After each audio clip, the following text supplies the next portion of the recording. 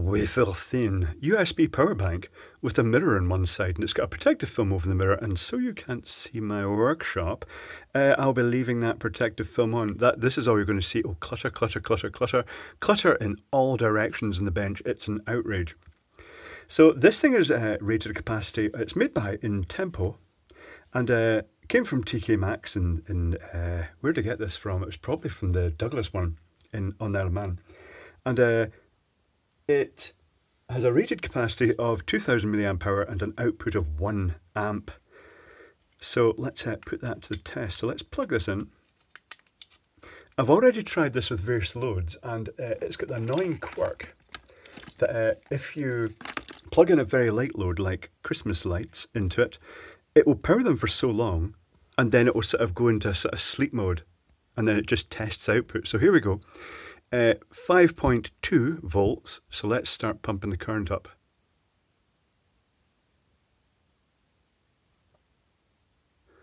The voltage has dropped off straight away. It's down to almost 4 volts. 4.78 to be fair, that's not almost 4 volts. That's one of my pet hates about LCD displays. They take the text right up to the very edge where the shadow of the bezel is going to actually hide it. So let's keep going. It's actually 4.72. Oh, it just cut off. What was that? Let's start that again, shall we? So let's wake it up again. Right, okay. 5.2 volts. Is that in focus? Let's double check. Yes, it is appearing in focus. 5.25, 260 milliamps.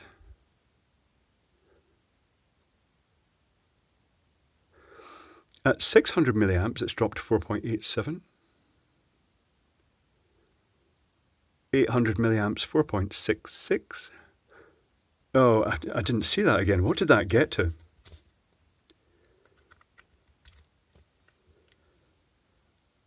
Oh, that was it. It's 1 amp. Oh, it cuts straight out. Okay, it's a bit delicate. Rightio. Let's take it to bits then. Now, this came with this lead. I don't know if I mentioned that in this video already, but this came with a lead and it says only use this lead for charging it and things like that. And, you know, you get so many devices with USB leads that you're going to use whatever lead comes to hand. So, working the basis that the ports are on this end, I'm guessing there's going to be a lithium cell in round about here. So let's gingerly pry in. Let's make sure I've got my explosion containment pie dish handy. Got to keep that handy just in case things go thermonuclear. I'm hoping this is not glued to the battery.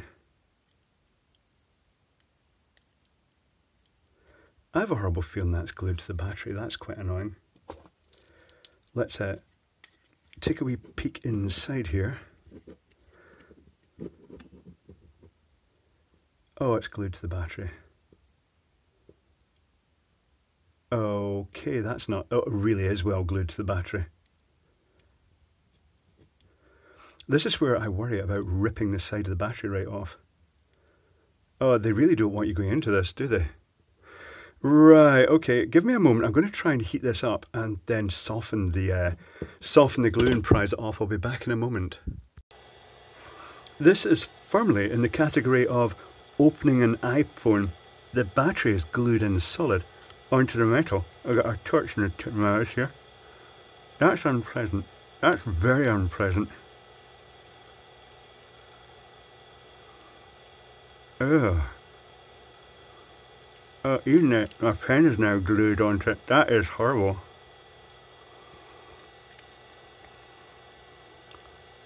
It's also hot. Can you see me sweating? That's also excitement. Oh.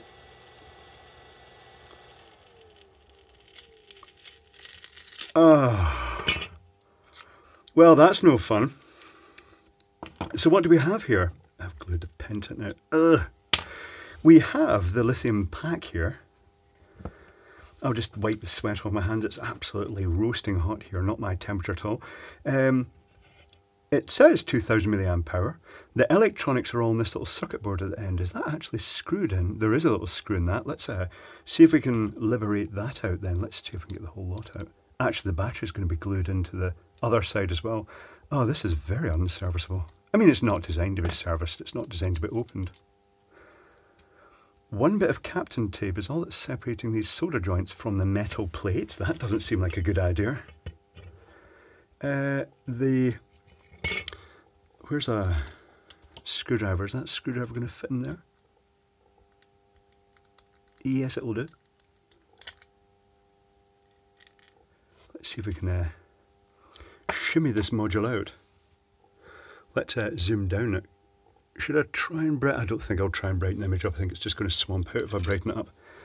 Let's try and just prise this up. The joys of taking apart lithium power banks. Maybe I should have discharged this beforehand. Oh, the USB connector is actually built into the plastic case to save space. Here is the chip. It's got battery protection. It's got the, almost certainly the DW01. I'm going to get my reading glasses on for this. It looks quite interesting. It looks as though it might be fairly good quality, particularly with the fact it was cutting out when it was on a very light load, which is a bit annoying for some of these units, particularly if you want to run a very light load. DW01A and the MOSFET. So those are the usual MOSFET protection bits. Then the chip we've got here is a power.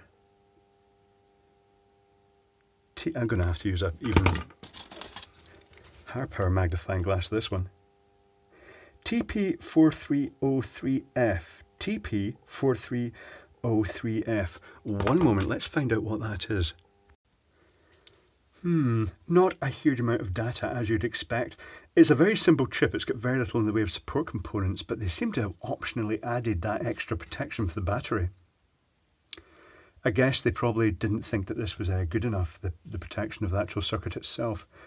So when you take away the support components around the actual lithium cell itself, the DW01 and protection MOSFET, which are in this area, all you're really left with is the integrated circuit, a few capacitors. There's a 210 microfarad over there. You've got the little capacitor and filter, which I think is there.